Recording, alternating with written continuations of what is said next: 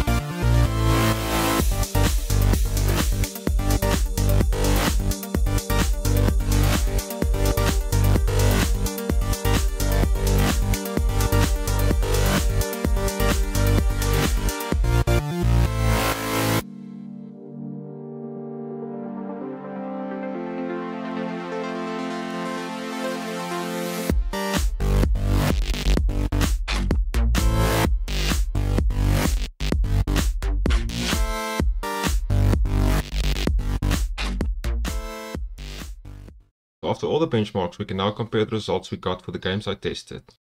Cyberpunk I saw a modest 1% low and average FPS uplift using 2.9. CPU load was also less and GPU load, VRAM and RAM usage increased. For Eternal, the 1% lows and average FPS is pretty much the same within margin of error. However, from the graphs, both FPS and frame times looked to be more unstable using 2.9. CPU and GPU load was less and VRAM and RAM usage increased. Far Cry 6 saw the best results with a 3% average uplift, especially the 1% lows being 7 FPS higher, and frame times being lower than on 2.8. CPU load and RAM usage were less, and GPU load and VRAM usage increased, which falls in line with the uplift. For Wayland, the 1% lows and average FPS is pretty much the same within margin of error.